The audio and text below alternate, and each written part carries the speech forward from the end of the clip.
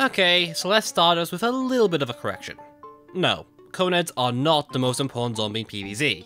Those are the basics. However, saying that is like saying a pea shooter is the most important plant. They technically are, but that's a given. Everything is designed around it by default, to the point that the plant itself isn't actually too relevant. I consider Conehead similar. When I say Conehead defines strategy, basic zombies themselves aren't too relevant, and in this case, this is actually because of Coneheads that a lot of the game plays the way it does. This will be explained with time. Coneheads are, in general, a fantastic example of something I am going to call damage thresholds. Keep this in mind, as it'll be something that you'll be hearing for the next however long this video is. It's a fairly simple premise, but one that can be applied to minigames and balancing. But, well, first I need to talk about an incredibly dumb idea that makes a great clickbaity thumbnail. Alternative titles include Conehead OP, with 3 1s, and Conehead Ruined PvZ? ? Anyways, I should probably just get it going. What on earth is Conehead?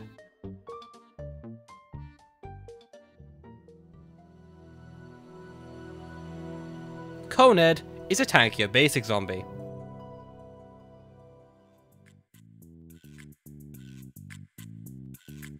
Conehead's importance comes from 2 important facts about Conehead. 1, it has 3 times the HP of a basic, and 2, it costs 2 times as much points as a basic to spawn. To explain, internally AltverZ zombies 1 and 2 have a point system for each zombie spawn. To simplify, a basic costs 1 point, and a Conehead costs 2. A Buckethead costs 4 in PvZ2 and PvZ1 I believe, and so forth. These aren't super strict, but when a game spawns zombies naturally, this is very important. It is also important to note that the game is, broadly, 3 times more likely to spawn up the Conehead than a basic. I could explain the internal systems of weight, but that's not something I want to do, so instead just take my word for it. Now, this is really important for the early game. The first few waves are the most important Plant vs Zombies, and being able to take full control during them is the most important part of the game. And this, well, this is mostly due to Conehead. You see, Conehead zombies are unique in that they offer a lot more health than their point cost would normally provide. Coneheads are tanky that do basics, remember, and much more likely to spawn, and this HP is just high enough that a pea shooter can't safely deal with one alone. It can kill one in the entire launch, sure, but it comes down to movement speed RNG, and you can't put sunflowers down properly as a result. This is actually the main reason that in Plant vs Zombies 2 and its mods, pea shooter is considered very weak. Again, Coneheads show up very often. It is not uncommon for levels to start off with Coneheads straight up, and you'll rarely find levels which don't have Coneheads. And when it's not a Conehead, it's usually going to be a Buckethead, or a Fossilhead, or something else that can't be dealt with well by pea shooters. It's the main reason most people instead run instas, such as Potato Mine and Chili Bean. The zombies are just too tanky for early game to go great otherwise, and you can use late game damages to break the armored zombies apart. It doesn't help that most specials have about the same HP as Coneheads do, at least in Plant vs Zombies 2. Barring near the Mixtape tour, most worlds will have relatively tanky specials. This is definitely most noticeable in worlds like Frostbite Caves and Big Wave Beach, where most specials have, at minimum, 2 times basic zombie HP. It almost entirely kills off pea shooter, and I blame Conehead for making it the norm. This is less so an intense, rigorous analysis of zombie HP, also a random note I made. Conehead just defined the amount of points HP is actually worth, so a lot of specials end up being tankier due to his presence. Due to all this, it is fairly common that the baseline for damage dealers in most mods is based around Repeater, not pea shooter. As in, Repeater is a baseline for all plant balancing, in the same way Conehead is the baseline for all zombie balancing. The most notable, and perhaps infamous, example of this is in Eclise, where Repeater is the core of everything, and the entire game is balanced around it and its presence. This is also why in Eclise plans tend to cost it a lot more, if people don't realise. The game balanced plans and the damage around Repeater, which costs 200 Sun for 2 times B damage, and keeps merchant cost in mind, though that's a story for a different day. However, this leads into something weird. You see, Repeater is insanely powerful in most mods of PvZ2. Now, part of this is its stat spread, so to speak. It's dedicated to simple damage, and so has a really reliable amount of damage that not much can stop, but another part of this is the fact that it hits several damage thresholds, and hits them hard. Remember when I said that Conehead embodies the idea of damage thresholds? Well, I should probably elaborate on what that actually means.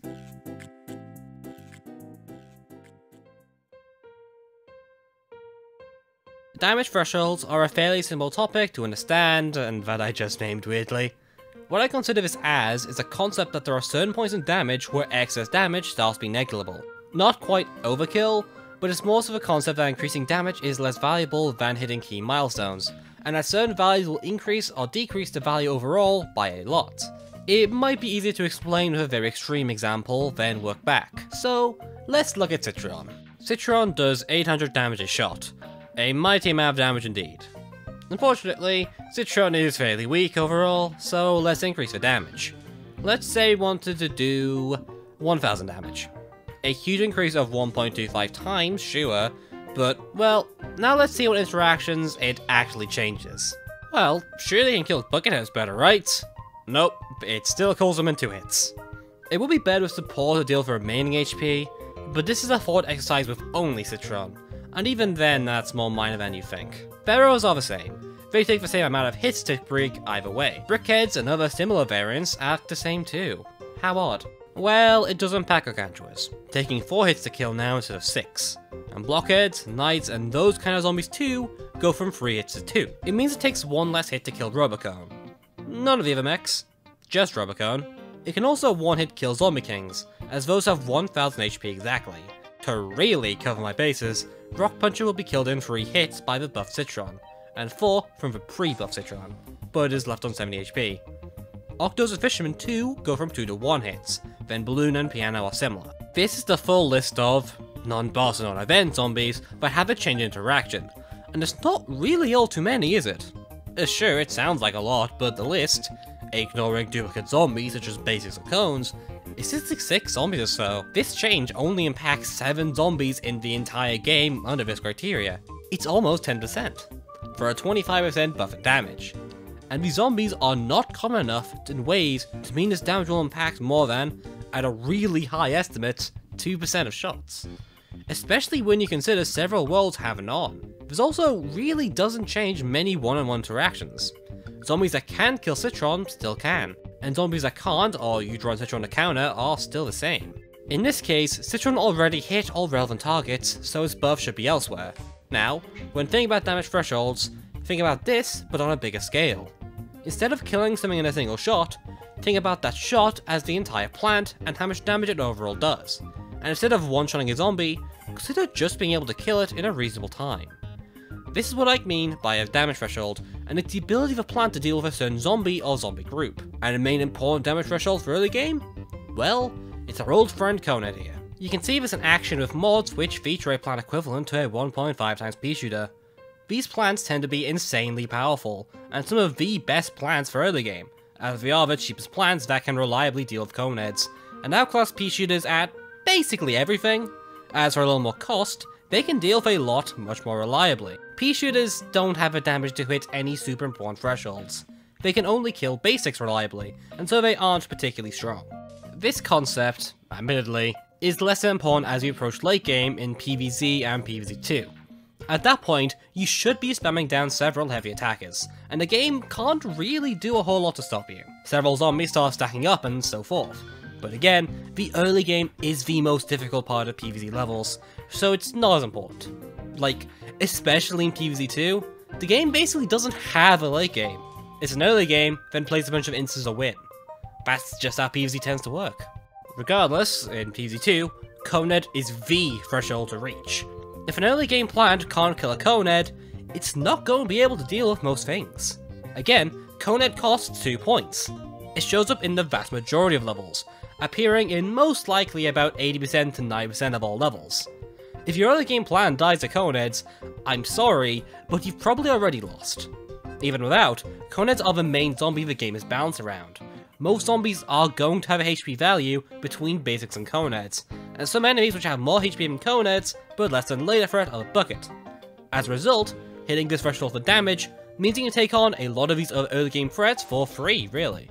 Now, with all that said, there is a zombie that should seem more important to you around about now. If Conehead is so important, well, then how come Buckethead isn't? Well, you might be able to guess already, but let's dedicate some more time for it. How come Coneheads are so important to the game, but Bucketheads aren't?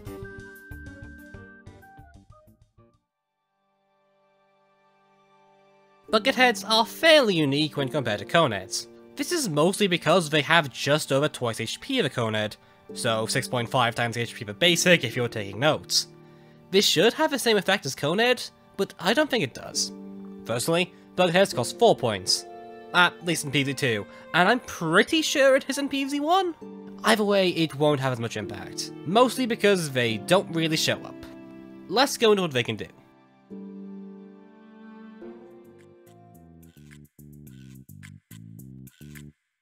Why did I think this bit was funny? Anyways, Bucketheads are a lot easier to remove because they don't really have a damage threshold in most cases. Very few single plants can actually kill a Buckethead, and even those plants that can, tend to not feel reliable at doing so, with the express exception of poison plants like Shadow Shroom. Though, maybe not Shadow Shroom. Actually, yes Shadow Shroom, because that's what Bucketheads are really dealt with by. Instant plants such as Shadow Shroom, Chili Bean, and Potato Mine. However, in most cases, you would be using instances against Coneheads anyways, so Bucketheads don't really change that. In reality, your approach is mostly the same, especially if Gargantua's in the level. The only time this isn't really the case is when it's basics, Bucketheads, and a lot of other, lighter enemies. Except not all, because in this scenario, you instead would be using instances to kill Bucketheads and run some form of AoE for everything else. That's not even really that hard to think about. It's a very standard look at how to use these plants, and it's something you might even do absent-mindedly, as, generally, AoE plants do be broken. In this way, Bucketheads are really only a question, and the answer is explosives. They aren't unkillable without them, but you often either kill them passively, or use your recharging instants on them, and often they will have the most HP, and so just killing them that way is optimal. They're honestly shockingly similar to zombies like Jester in that regard, requiring certain plants to be used, but instead of forcing AoE plants, it forces the player to use instant plants they would already use. Now this sounds like I'm hating on Buckethead, but quite frankly, that would be dumb. There's more so me saying that Bucketheads aren't super impactful in the same way Coneheads are.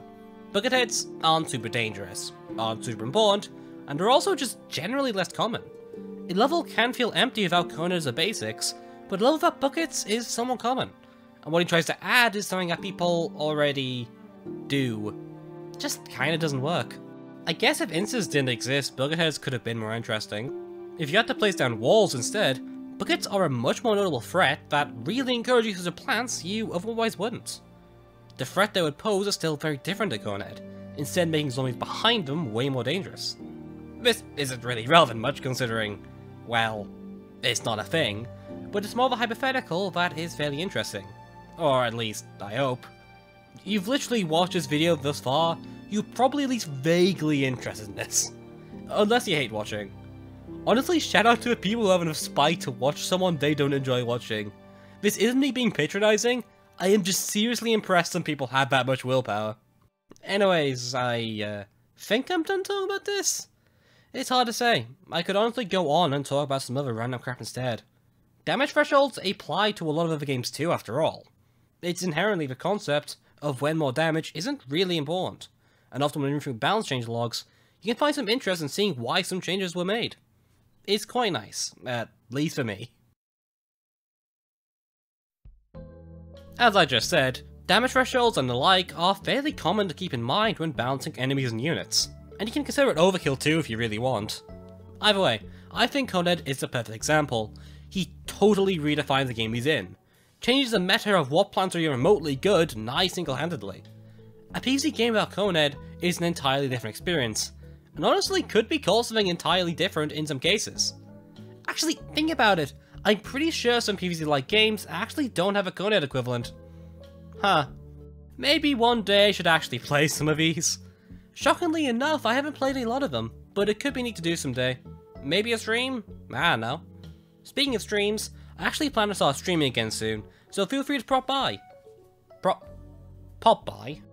I stream on YouTube, so just being subscribed, I would wink here if my face existed, would let you see them when they show up again, because that's pleasant. Anyways, I already said to subscribe, so yeah. I should probably just close it off. Whatever. This has been Creeps, and have a good one.